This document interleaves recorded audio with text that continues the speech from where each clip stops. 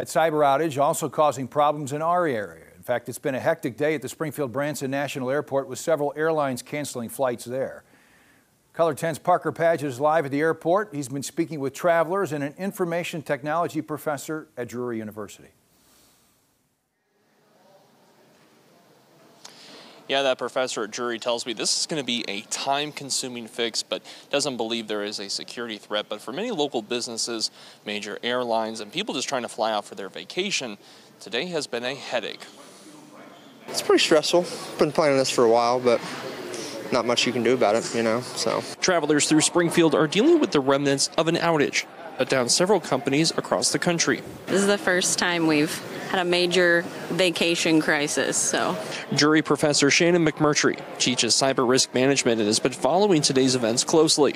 It looks like Microsoft gave CrowdStrike access to some real critical system drivers that load on that boot up process, and unfortunately that's where the bug, there was a programming error that caused one of those drivers to not load properly.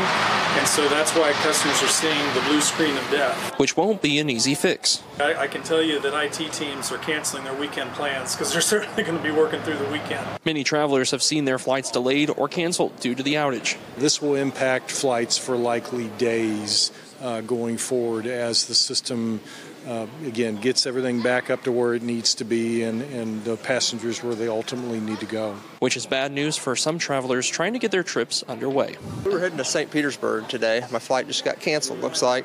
On my phone app it said it was still active, still going, so we'll see what happens. We came up here to fly out to Florida today for vacation, and everything online said everything was still good. Got to the airport and it's canceled. Looking at any other airports in the area, whether it's St. Louis or Tulsa or anywhere, and trying to figure out how to get there before our Airbnb rental expires. The airport tells me the best thing you can do if you're expecting to fly out this weekend is to check in with your airline before you head to the airport. Reporting live in Springfield, Parker Padgett, Color 10 News.